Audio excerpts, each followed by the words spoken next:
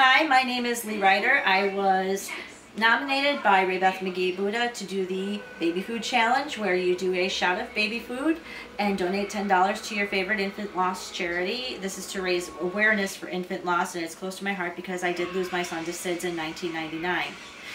What I want to do is, I want to tell you a little bit.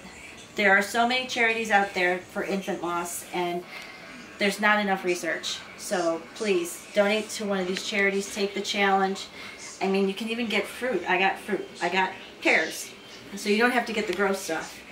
So what I'm going to do is I'm going to do my baby food shot, and I will be donating $10 to SIDS.org, which does research on infant loss from sudden infant death syndrome, also known as cot death. And here we go. Do you have to eat the whole thing? I have no idea, but I'm going to eat it. All of it?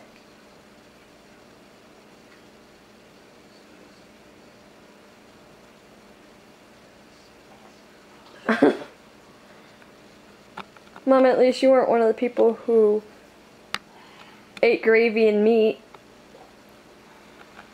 Are you done yet?